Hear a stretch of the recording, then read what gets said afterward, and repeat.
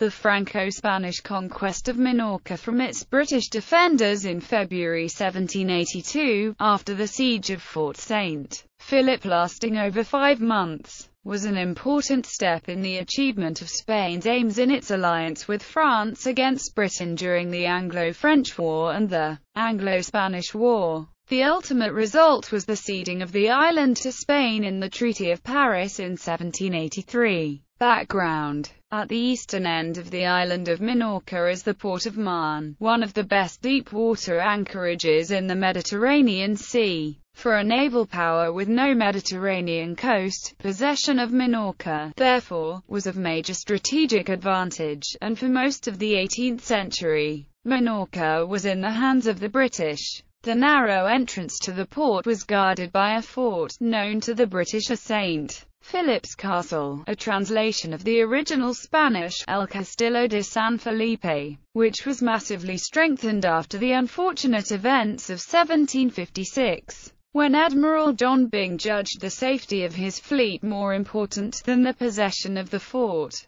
and was subsequently shot to encourage other admirals to take a more positive view of their duties. Although the French won that battle, they lost the 7 Years' War in 1763, and so Minorca was returned to Britain rather than France's ally Spain, to which the island was historically tied. The Spanish government renewed its alliance with France against Britain by means of the Treaty of Aranjuez, with the recapture of Minorca as one of its main aims. Although secondary to the recapture of Gibraltar, Britain's other Mediterranean sea fortress, removing Minorca from British control was important because it was home to a thriving fleet of privateers, licensed by the Governor, Lieutenant General James Murray, to seize vessels which might be doing business with Britain's enemies. Prelude: plans for reconquest. The plan to recapture Gibraltar in 1779 did not go well, and by the end of 1780, Spain's military leaders were accepting that they would have to embark on some of their other projects in parallel with the long siege there. An invasion of Minorca was therefore planned during the first few months of 1781, largely by Don Luis Bertin de los Blats, Duque de Crillon. In theory, he was working with Spain's war ministers, and Foreign Minister José Molino y Redondo, Conde de Floridablanca. In practice,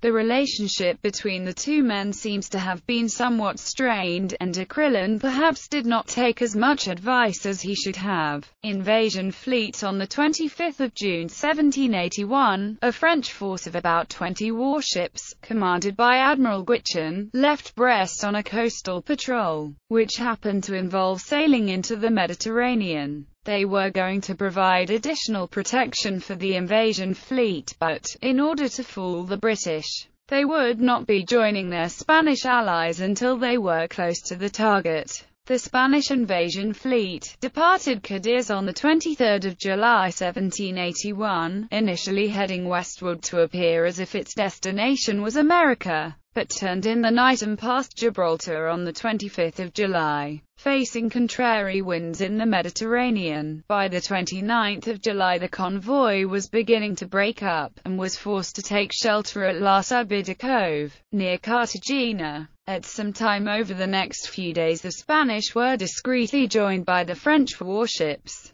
The combined fleet left La Sabida on the 5th of August, came within sight of Alicante on the 14th of August, then in the night of the 17th of August headed away from the Spanish coast and sailed parallel to Formentera. On the 18th of August, as it passed the little island of Cabrera, south of Majorca, the fleet was joined by another 4 warships, from Palma. That night, the wind blew from the southeast, and the fleet had to take precautions to avoid being blown aground on Majorca. But Minorca was sighted the next morning. Invasion Plan A. Main force was to be landed at Mesquita Bay, just north of the main target, Port Mahon, and a secondary force at Alcafer Bay, south of the port, while the other 2 significant harbors on the island, at Ciudadela and Fornals, were to be blockaded. The Mesquida force was to move rapidly to the town of Marne, where the governor lived, to capture him and as many British soldiers as possible. The Alcafe force was to block the road that led from the British residential suburb, Georgetown, to the fort of St. Philip's Castle. At about the same time, a third force was to land on Degollado Beach at Ciudadela, to block the main road across the island. Finally, a detachment would be landed at Fornals, to take the small artillery fort there. In reality, this plan had one basic flaw: the assumption that the British would believe a vast convoy approaching Minorca had friendly intentions.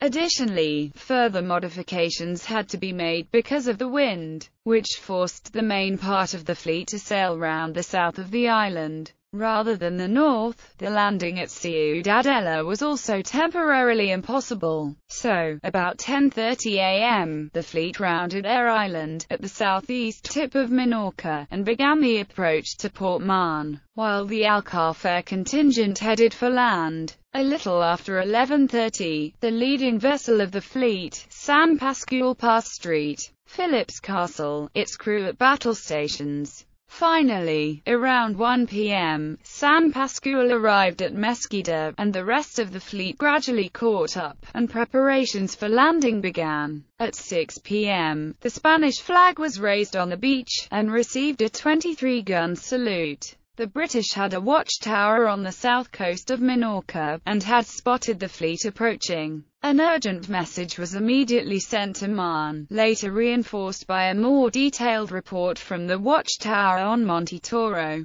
in the center of the island. By midday, most of the British personnel around Marne had been moved within the walls of St. Philip's Castle. A chain had been fixed across the entrance to the port, and small vessels were being sunk in the narrow channel, making entry by sea impossible. Some dependents, including the governor's family, made preparations to sail to safety in Italy aboard a Venetian ship, and a message about the invasion was sent to the British envoy at Florence, ending with an assurance that the garrison was in high health and spirits, and would make a vigorous resistance. When the Spanish troops entered the town of Marne, most of the remaining population was on their side, and greeted them with cheers. At Georgetown only 152 prisoners were taken, and the troops sent to Ciudadela and Fornals on the 20th of August found only token British forces of about 50 men. While arrangements were made to put the island under a Spanish administration, letters were exchanged between de Crillon and Governor Murray, and the invaders began preparing their own defenses against counter-attacks.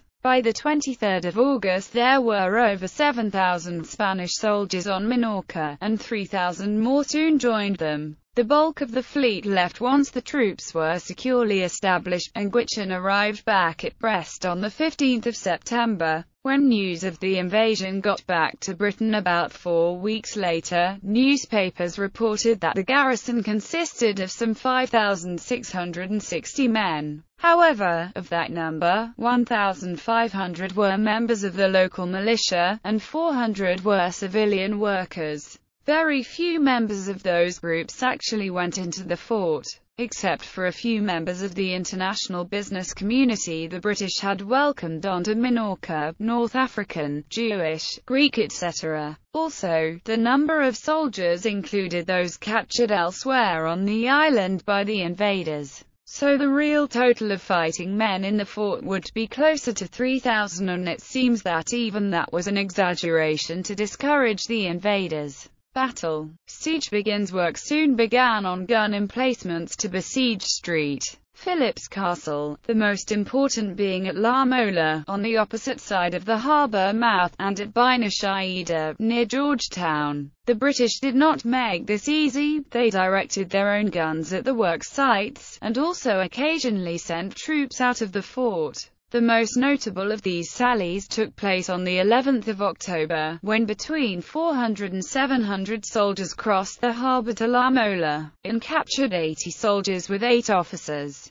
Spanish troops were sent in pursuit, but too late. The officers were later freed after giving their word of honor that they would not enter combat again unless exchanged for captured British officers. 3 British soldiers were killed in the action. Although this action was a success for the British, relations between Murray and his deputy, Lieutenant General Sir William Draper, were becoming strained by this time, due to arguments over their respective areas of authority, and would later deteriorate much further. Even before this, there was considerable discontent among de Crillon's troops. Comparisons being made with the futile Spanish attack on the city of Argel in 1775. Reinforcements had therefore been ordered, and by coincidence, the first boatload arrived at Fornals from Marseille the day after the British attack. By the 23rd of October, 2 brigades totaling 3,886 men had been added to the 10,411 already on the island.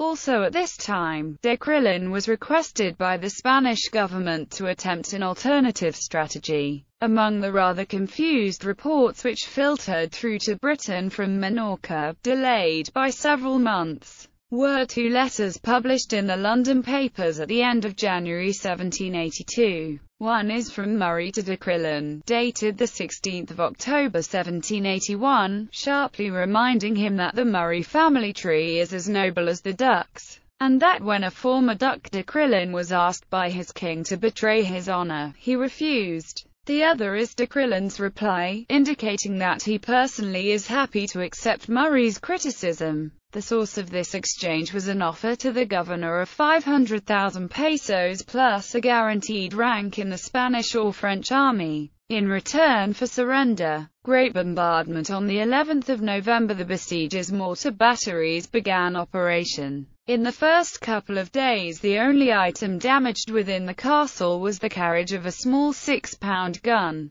One mortar battery was destroyed when a shell fired from the castle blew up its powder magazine. The castle gunners also succeeded in sinking a supply vessel attempting to unload at the Georgetown Quay. This information was reported in 2 letters from General Murray, dated 12 and 13 November, which somehow got back to England by the 4th of December. Letters were also being sent from the British government to Murray, praising the bravery of the garrison and promising help as soon as possible. In practice, with Gibraltar also under siege, the British were relying on the elaborate improvements which had been made at St. Philip's Castle after the 1756 embarrassment, which included the provision of food for over a year. After nearly 2 months spent weakening the fort with artillery, the 6th of January 1782 was the date set for the beginning of the final assault. In the first days of this attack, intensified bombardments from 100 cannons and 35 mortars did such damage to the outer defences that Murray had to pull all his troops back within the inner citadel. However, when firing slackened, the defenders would begin their own bombardments of the attackers' positions.